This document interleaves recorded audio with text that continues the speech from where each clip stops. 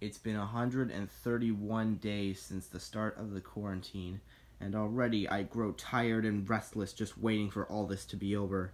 I've barely had any contact with my real-world friends, and the online friends I've had contact with are either trying to distance themselves from the fandom, or are way too goddamn disgusting for me to even want to talk to. But hey, I completed a new Thomas Wooden Railway layout, so I suppose that's pretty cool. Still, maybe it's about time I return to a website I know well, one that I've stayed away from for so long because it's starting to suck.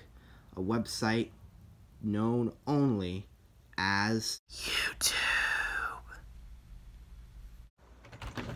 That's right, I'm back! Did you miss me? That's right, my friends. After 2 months of absence, I've finally returned to YouTube. So, what's new?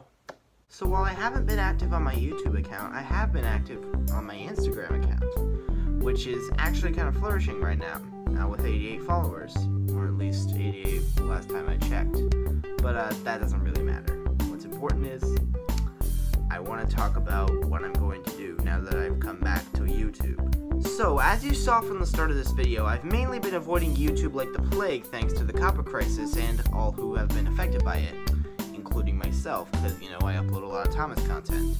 So, basically, what I plan to do now that I've come back is that I plan to try and continue my new series, no, not my new series, the current series I'm working on, The Wooden Railway Shorts, which only has 3 episodes right now. So if I can, and when I can, I will try to make a 4th one. However, unfortunately, YouTube does not work with the 2 programs I use to animate those shorts, Microsoft PowerPoint 2010 and MS Paint. Yeah, I know it sounds really dumb too. But I'm gonna see if I can try and get some brand new programs to animate the 4th episode. So that's gonna be it for now, and I'll see you guys later.